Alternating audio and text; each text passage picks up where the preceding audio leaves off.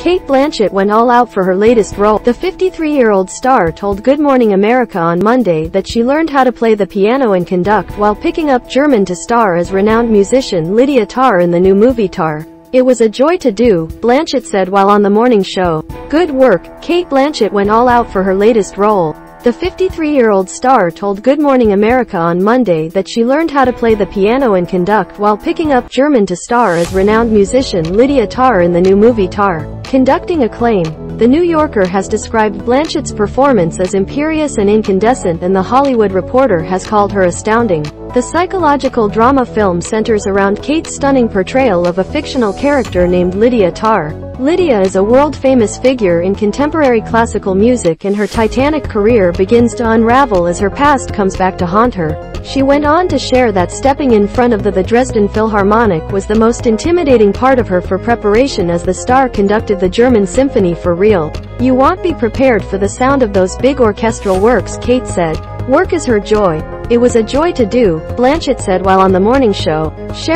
She went on to share that stepping in front of the Dresden Philharmonic was the most intimidating part of her for preparation as the star conducted the German symphony for real. "Breathing," explained the Oscar winner, "is the soul of a conductor's skill." She went on to reference Leonard Bernstein before expounding on the magnetic aura of the role. The interview then shared a clip of the film that showed a tense exchange between Blanchett's Lydia and her on-screen wife, played by the actress Nina Haas. The film's writer and director Todd Field has stated that he would not have done the movie without Blanchett in the central role. "The work moves her. You won't be prepared for the sound of those big orchestral works," Cate said. "Cate is great." The film's writer and director Todd Field has stated that he would not have done the movie without Blanchett in the central role. The prestige film premiered last month at the Venice Film Festival, where it was met with a 6-minute standing ovation. The resounding critical acclaim has only continued to grow, with many pegging Blanchett's performance as a frontrunner for Best Actress at this year's Academy Awards.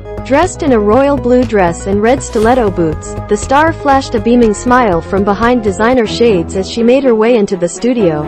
Royal blue and regal red, Blanchett arrived at Good Morning America's studio in New York City in a blue dress and knee-high stiletto boots. A winning look. The siren wore her blonde hair down in a sleek bob, and her makeup was done nicely with glossy lipstick and pink blush. All Rise. The prestige film premiered last month at the Venice Film Festival, where it was met with a 6-minute standing ovation. The actress won her first Oscar for Best Supporting Actress in 2005 for playing Katharine Hepburn in Martin Scorsese's The Aviator.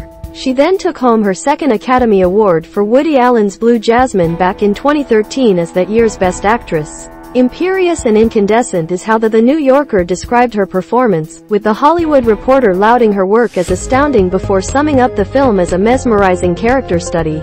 The same day, later she was seen leaving her hotel in a bright orange jumper. Always elegant, the movie icon had on black sunglasses and a black purse over her shoulder. In addition to her performance in Tár reaping heaps of praise, Cate has also been impressing with her wardrobe as she continues a non-stop press tour leading up to the film's release. Aided by superstar celebrity-styled Elizabeth Stewart, Blanchett has recently impressed in Alexander McQueen and Giorgio Armani. The style icon's next role will be quite the departure from her dramatic character in Tár, as she returns to the mockumentary television series Documentary Now. To spoof a British hairdresser, Tár will be in select theaters on Friday and opens nationwide on October 28.